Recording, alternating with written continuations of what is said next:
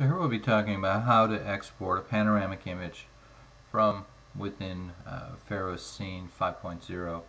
It's the same for any of the versions that I've worked with, so it really shouldn't matter.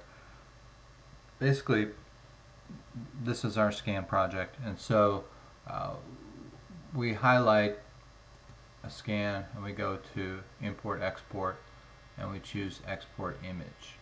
Okay, and well, you can rename it here if you want.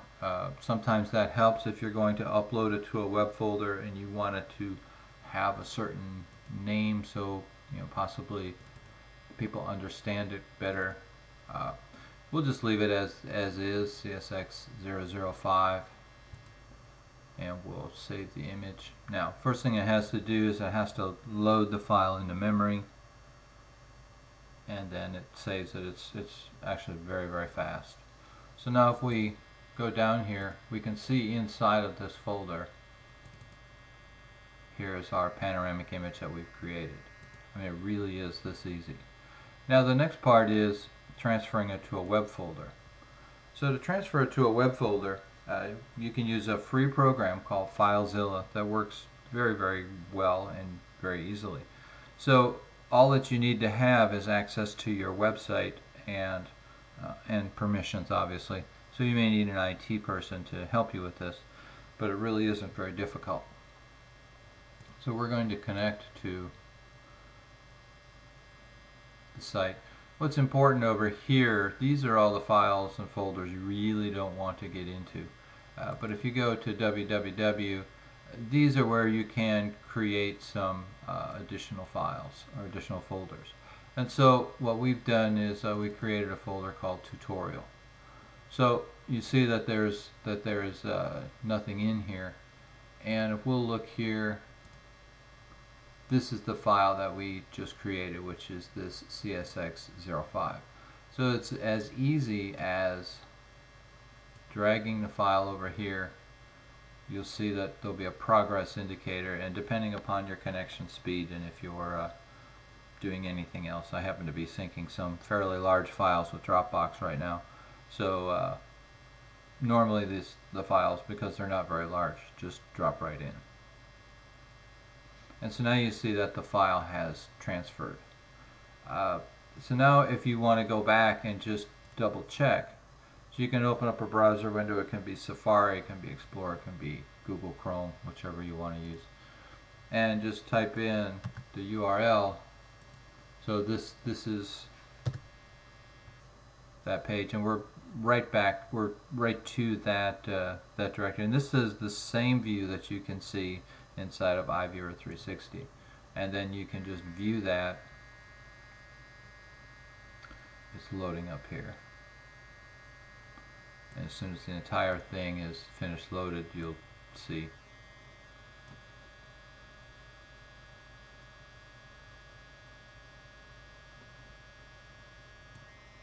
So here's the panoramic image.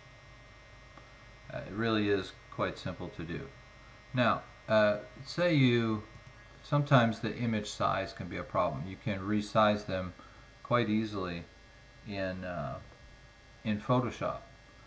So as an example, say that it wasn't, say the image was the wrong size and it wasn't working correctly. So you can drag this into Photoshop or GIMP or any of the other editing programs, and you can resize it pretty quickly. Now the size that iViewer 360 likes the best is 8192 by 4096, and but sometimes that doesn't always present itself well as far as being, some of the Faro Scene exports. So what we'll do is we'll change the output size. We're just going to change the width to 8192 and not really worry about the height. Okay, so now it's changed its size. I mean, it's really that easy. Now we're just going to save as, and we'll just call it the B version. for now. But this is kind of important as far as saving the file size. The smaller the file size, the faster it's going to load over your Wi-Fi or 3G connection. Wi-Fi usually isn't a problem, but sometimes if you're remote and you're using a 3G, it can be arduous to wait for a large image to load, and you may even experience timeouts. So if you had an example and you wanted to show a client after you had done a laser scan, you can reduce this file size, the quality, and it's really almost negligible to be able to perceive much of a difference. You may see some graininess in the image. And so now we can go back to FileZilla, and I think we actually have to refresh this folder to see the second version. So now we see that this file is smaller. This was about 3.5 megabytes, and now it's roughly 2.5 megabytes. And so now we can transfer this file, and this one would load faster.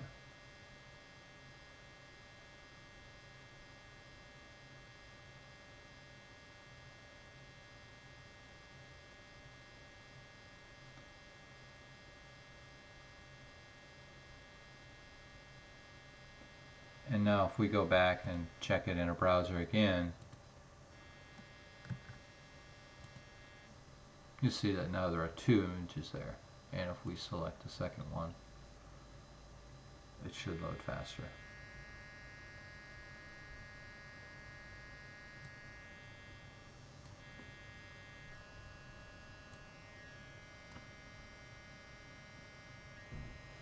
And there really won't be much difference as far as quality. And so if we want to navigate to the web folder to check the files that we have uploaded, so we go to the address bar, www.iviewer360.com/tutorial.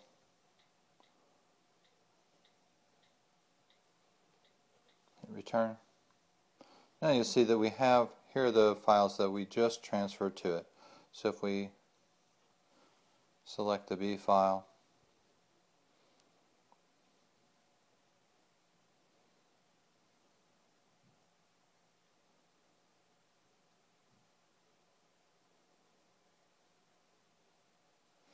and there we have it. This is the file that we just transferred. This was the one that we resized, and we actually reduced the file size and resolution slightly, and as you can see, it still looks quite good. You will see a little more pixelization, but it's really not very much. Thank you.